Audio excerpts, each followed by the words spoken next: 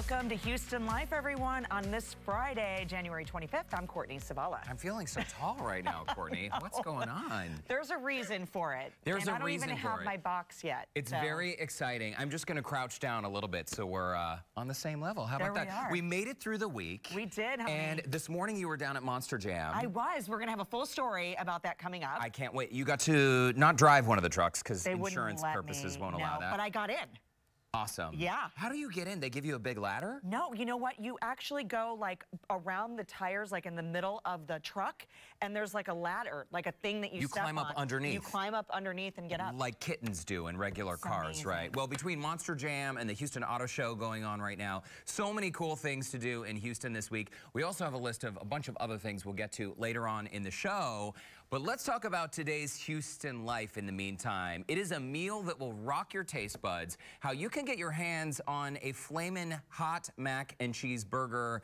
You got to see it to believe it. It's so true. We'll show you later. It's over there in the kitchen right Unbelievable. now. Plus, home renovation hacks from tile to hardware. How to get high-end looks for less. All right, but before we get to all of that excitement, we are so happy about our very first guest today. He's a legend, 6-time world champion boxer and Olympic gold medalist, Sugar Ray Leonard. He's here in Houston this weekend for a huge boxing event. That's right. The event is going on at the Toyota Center. It's Munguia against Inoue going on, and Sugar Ray won't be inside the ring, of course, but he's going to be behind the mic, broadcasting the event right into your living rooms with DAZN.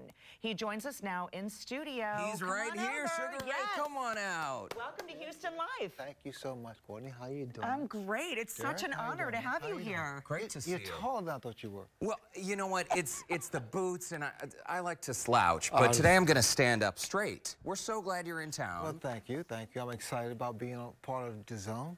Yeah, this is so cool. We're going to tell everybody about DAZN coming up, but let's talk a little bit about you. We got to brag on you. I mean, let's just talk about you. You started boxing at 14, is that right, or younger? I started when I was like 9, and the kid hit me in the nose, and I said, that's it. And I took him off. I came back when I was 14. Oh, wow. And showed him what was up, didn't you? Well, actually, actually I did. I put the gloves on, and it was like I found boxing, boxing found me, or we found each other. Is it true, though, Sugar Ray, that one of the reasons why you started boxing to make money is because your family had medical bills they needed to pay? My father went into a coma, and we had no money. And I vividly remember this because I was going to go to the University of Maryland. I was going to college. And I turned pro with the right people, and I was able to, you know, my father, in fact, my father passed away in May, '95. So he lived longer than expected. My mom is doing okay, and life is great. That is so awesome. I mean, and to think, I mean, getting into the boxing world, competitive, it's, you know, a sport, obviously, once you're at that big time level, there's a lot of money to be gained from that. But getting to that, I mean, 6-time world champion, of course, you won an Olympic gold medal. Your career, you can't ever get away from boxing. I mean, you're back sort of in the ring, kind of, alongside the ring. Yeah. Do you like that role of being able to call those fights? Absolutely, because it doesn't hurt. But I love, you know, being with DAZN has been, it's like something I've done always, you know, and I see what these young boxers are trying to get to it because I've been there. Right. And I know exactly what they're thinking, what they're feeling, and it's great. It's like being home. It's like my second home. That's fantastic. And DAZN, by the way, it's DAZN.com. Yes. And you guys have, it's sort of like the Netflix, but for boxing, right? So people can sign up for a subscription? Sports, right? It's the Netflix of sports. Awesome. It really is. And it's fantastic. And I'm seeing all my dear friends who I've known for many, many years. And it's good to be home. Especially, in fact, I won a title here in Houston with Abu Kaluli, the 154-pound title. It was like some 20, 50 years ago. But that's what's amazing, though, because there have been so many titles and so many different wins. What really stands out for you? Because the gold medal win, that was the Montreal Olympics in '76, maybe? Right, yes. So is there anything that you've done in your career that still stands out as a highlight? Because reading through your credit list, it's remarkable the things you've accomplished in Nothing life. compares to the Olympics. The Olympics is so incredible, and it's special. And the boxing professional, the titles is wonderful too. But you know, it's like when I give back, because my wife and I started the Sugar Ray Leonard Foundation. Yeah. Right. And we raise awareness and raise funds for diabetes type 1, type 2, and we've raised over $3 million. It's fantastic. And I've been blessed. Now I want to do what is right. And diabetes, that's a cause that's close to your heart because you have family members. My father was diabetic, and my friends, their kids or themselves are diabetic, and that's one opponent I want to knock out for sure. Absolutely. And in our lifetime, that's got to happen. I know we're getting very close to a cure. What about some words of encouragement for some of those young fighters out there, or somebody aspiring to follow in your footsteps? To be successful, you have to really want to be successful. And there are no shortcuts. Right. There are no shortcuts in anything in life. And I just tell them to dream the dream. You know, because it's like your dreams are the window to your future. Your goals are the vehicle that takes you there. You take away those dreams, you're stuck in a room without windows.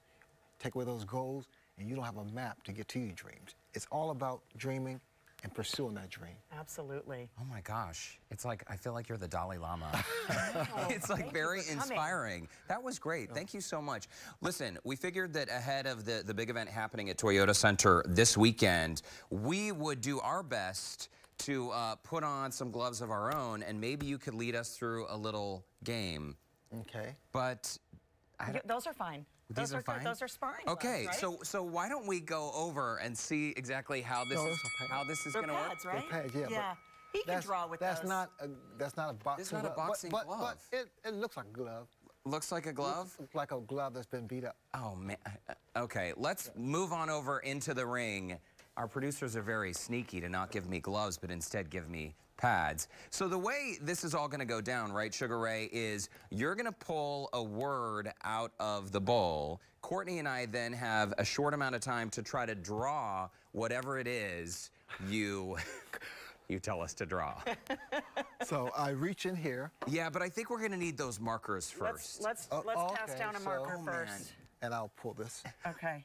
Because you're going to need this. Yeah. How am I supposed to hold a marker? Are you right-handed? Yes, guys? I'm right-handed. How is this going to... That's going to go in there? Okay, I think we can make it work. All right. Have we tried this there yet? We go. No, we haven't. No, this is all... Why would we rehearse? We don't need to rehearse. I got it. Okay, I got it. Okay. Okay. Derek?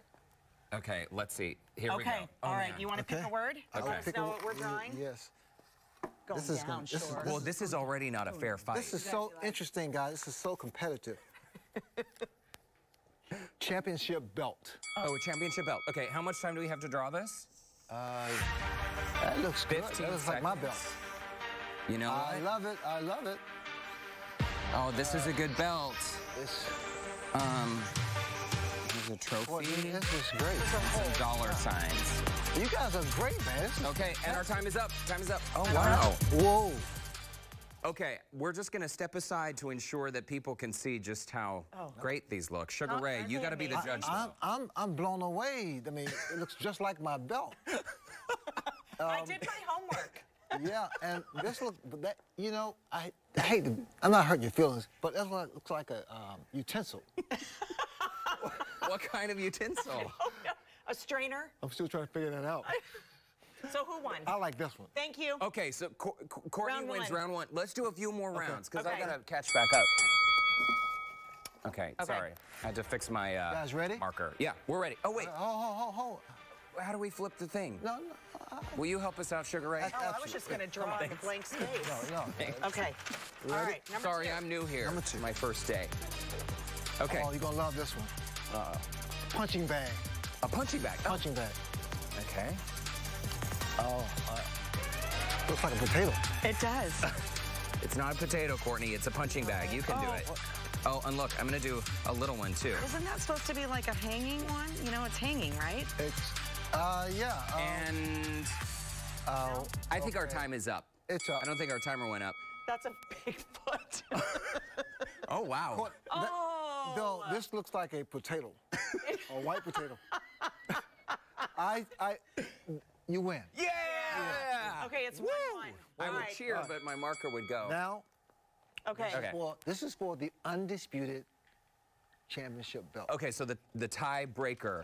Courtney, look how good mine was. You, man. Come on. It's like we did the weigh-in. What if I dropped my marker and it got all over your face? Not good. All right, come on, calm down, Zach. Calm down, guys. Okay. You guys are fighters. Woo. Okay. Okay, here we go. Bam. Tex. Okay.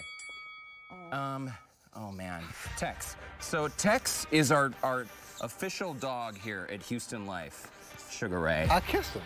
Oh, you kissed him? Cute? Yeah, he's very cute. He's so cuddly. Oh man. Oh, what just happened? I would just like to re-point out that I am not wearing actual gloves. Right, Sugar Ray? These are pads? Well, no, pads? we'll talk later. This is very interesting. Okay, and actually, we're going to go to NBC right now for a special report. But first, a successful adoption story. When a Houston SPCA investigator stumbled across Odin, the big dog was lost, dirty, and emaciated. And it was quickly apparent that Odin hadn't received any care in some time, so he was rushed back to the Houston SPCA to be looked over by a veterinarian. Well, no one came to claim the gentle giant after several days, so he was made available for adoption. And Leah and her family swooped him up 2 days later.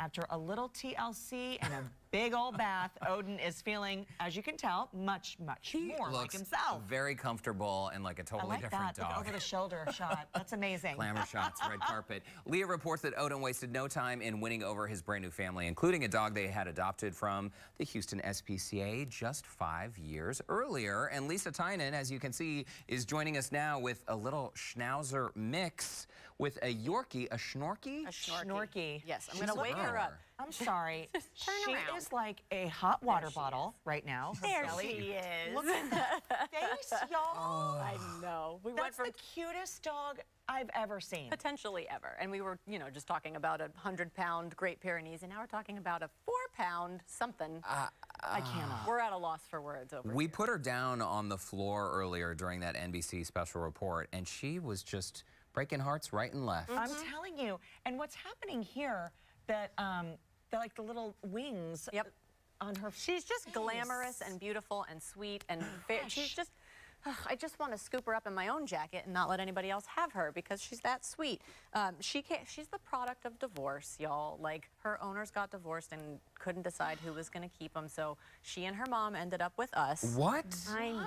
I know. You can't do that. I know. Why weren't they fighting over her? That's what I said. No, she's But mine. No, she's mine. She's mine. the good news is, though, because she is such a fabulous little puppy, she's going to find a home instantly. She's falling asleep. I know. Baby's sleeping. Baby's sleeping. Her eyes are closing. I know she's a mix, Yes. but small dog mix. So Yes, this is it very pretty little. much. I mean, She's her probably paws are going to little. be 10 or 12 pounds, maybe, would be my guess. She's going to be teeny weeny. If you live in an apartment, she's not ever going to go over the weight limit. You're fine. Well, and Yorkies are so cute and great, and Schnauzers are so great that the mix, I really love the way her fur feels Yes. because it just has Silky. that. It's silky, but it also has like that rough, wiry It's a feel little at the same time. Yeah, like she's a little it. scruffy, but she's out. Ruffy. So- She's out. She's completely out. Listen, here's what happens when we have the cutie patooties on the show. I was just going to say this. We get like flooded with phone calls. messages People after desperately message. call Channel 2. Here's the thing. Don't call us. Call the SPCA. Better yet, drive there right now. Immediately. And by the time little one, Eclipse, gets back there, you might have a chance. Is Mama there too, She Luna? is. Luna, yes, her mother's name is Luna, by the way, which I thought was a very cute pun, but Okay. yes, she's there as well. Okay. Lisa, thank Lisa. you. She's not going to last very much Eclipse, have longer. a good nap. Okay, folks, as always, you can log on to their website, HoustonSPCA.org, if you would like more info. Thanks, Lisa. All right, y'all, get ready for 12,000 pounds of fun. We are taking you inside the Monster Jam's big rigs and introducing you to one of the drivers who's from Houston. All right, we've got some finishing touches going on here on Gravedigger. They are putting a tire back on after checking the air, making sure everything's good, but not the driver for Gravedigger. We've got a competitor, Colt Stevens with Brodozer. Colt, thanks so much for joining us on Houston Life today. Man, happy to be here. Thanks for having me. And by the way, a Houstonian on the Monster Jam circuit. That's right, Did I proud say it good? Texan. I know, that is so awesome. Where'd you go to high school? I actually went to Oak Ridge North. That is so cool. Yes, okay, ma'am. so you grew up around this though, didn't you? Yes, ma'am. This is actually my hometown. My dad has been in this industry for many years, and I've been coming to this place not only relying here, but also the Astrodome back in the day for 30 years. And this is just hometown, something I love, and excited to be here this weekend. You literally grew up on this circuit. Your dad owned King Crunch. Yep. Which I remember. My oldest son is now 11. He was a huge fan of King Crunch. What's it like for you, not only to be standing on this dirt here at NRG, but to be back near the Astrodome, to be back here on the circuit in your hometown? Man, every time I walk down on this field, I just look up and I'm in awe every time to stand in this place, the same place that my dad stood for 20 years driving his truck in front of so many fans. You know, things have changed a lot since those days. It's wild and crazy, so it's so awesome to just bring this new generation of Monster Jam to the new generation of fans. It's so cool. Okay, we're going to walk over to your truck. While we do that, I know you guys are preparing for tonight's big show. Are there any rituals, like you do a little workout beforehand, or what do you do before the show? You know, I definitely stretch out. One thing about these Monster Jam trucks is, as awesome as they are, I do take a little bit of a beating in them, going as big as we are. I mean, we're talking 30, 40 feet in the air. Sometimes we throw a backflip, some two-wheel skill. It's really a wild ride. If we look here, this is actually my truck, the Brodozer. What's special about this truck, it's actually the first diesel Monster Jam truck to run inside with Monster Jam. How cool. It's powered by Duramax diesel. It's a Wagler competition, SS fueled, precision turbos. And that's something you might see that's different is I actually have turbos on my truck compared to a supercharger. So it's gonna sound a little bit different and act a little bit different. So if you check the show out, definitely keep an eye on the Brodozer because we're coming out swinging. Absolutely. And how much does this weigh? Like, what's the weight on this? Our Monster Jam trucks weigh about 12,000 pounds. You can imagine that's heavy. Absolutely. And then, you know, as you're preparing, as you're saying, like, you take a beating, it's tough, but, like, what do you do before you actually get in your vehicle, in the Brodozer? Do you visualize the track? What do you do? Absolutely. Every time I go out there, I'm thinking about the course. I'm getting my mind right. There's one thing about these trucks is you have to have your mind right and know what's going on, because I not only drive with the front steering wheel, I also drive with the rear. I drive with both feet all the time, constantly. So I'm using every extremity at all times. So I have to visualize and think about every corner, every jump, what I'm gonna do, how I'm gonna set the truck up, especially with the diesel because of the turbo lag. So it's so great. This weekend, actually, Heavy D is going to be driving the truck. Very cool. I don't know if you're familiar with them. They're from the Discovery Channel. Yeah. They have a show, and he's coming in. He'll be here. I'm excited to get him in. He actually drove a couple weekends ago before me, and we came out with the points lead. So tomorrow night's going to be awesome, and can't wait to see what he's going to get done. Okay, big question. How do you get in? Oh. Where's, like, I see it, there's a door frame, but how do you get in? Believe it or not, that is a common question. It's actually pretty easy. We're gonna treat it just like a ladder. You're gonna crawl up on this one side. We can only get on the driver's side only. The other side's covered in just in case. Okay. So you're gonna step with your left foot right here, right foot here, and then you crawl yourself right on into the seat. Okay. I'm in. Can you see me? Quite a view from up there, huh? It really is. Where's the horn, Cole? No horn. We just use the gas pedal for that. We tell you to move with the gas pedal. If you look to the right, you can see the rear steer. That's what I use. It's a handle with a toggle. This one? Right here, yeah. Okay. That's what we use. That'll turn my rear steer right or left, whichever way I want to go. Okay. Obviously your steering wheel. And then if you notice, this seat is actually built specifically for me. Every driver has a seat that's built for them to hug me and to hold me in place, as well as a 7-point harness that goes around me in every direction. In this truck, I'm so tight, literally, I'm just looking with my eyes. That's the only thing I use to see. That is so awesome. Cool. What an amazing view from that. I love it. Okay, so maybe a little rapid fire for people that don't know you and different things that you love about Houston, okay? You ready? Yep. Favorite place to get a burger? You know, Five Guys. Okay, not a Whataburger. I know, not a Whataburger. Interesting. Let's see, what do you like at Tex-Mex? Tex-Mex? Yeah. Man, I like fajitas, but I always seem to go back to cheese enchiladas. I just love the queso. I cannot get enough queso, but it's got to be Texas queso. Everywhere we go, I travel all over the world, all over the country, but there's nothing like the queso here in Texas. Amen. Amen. I'm a huge fan for life after you said that. Okay, so what's your favorite song? Favorite song? George Strait, Nice. Let's say, actually, I'll take that back. My favorite song is going to be Crystal Dew, This Cowboy's Hat. Nice. Now, are you coming back here for rodeo? Do you have time on your circuit at You know, all? we are going to try our best to be here at rodeo. Me and my wife come every year if we're available to. I do travel a lot, so if we're going to find somewhere in there, I will make it for sure to the show. Not for sure the rodeo, but I will be out here, hopefully for the barbecue too. Yeah, good stuff. Don't want to miss that stuff. Hey, I appreciate your time today. Good luck tonight and this weekend, and you make us proud, man. We always love a Houston connection and being able to tell Houstonian stories, so That's right. congratulations. Bro-dozer. I love it. Monster Jam is at NRG Stadium. That's tomorrow, the 26th at 7 p.m. For those who can't make it, don't worry. They'll be back for 2 more dates in February, and you can find more information, purchase tickets online at monsterjam.com. Don't forget the pit party is the place to be, too. You can get up close and personal with those trucks and the drivers. All right. Sounds like such a good time. We also want to send a special thanks to Sugar Ray Leonard, who was so great on today's show. That big fight is coming up this weekend, so check it out. And before we go today, I got to give a shout out to my mom for telling me about Imperfect Produce. This is so cool. It's launching in Houston. And guys, what happens is every year, like tens of millions of pounds of produce, it's thrown away because it's not pretty. It's not pretty. It's ugly. So this company, check this thing. Like maybe that's not pretty, right? But it's still good and nutritious.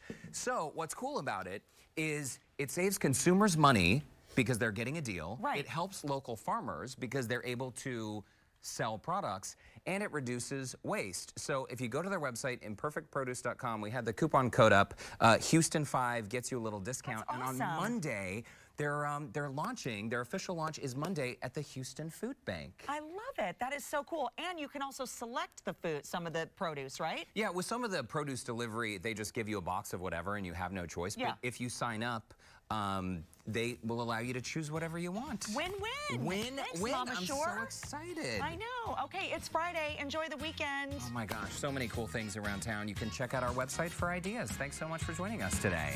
See you Monday.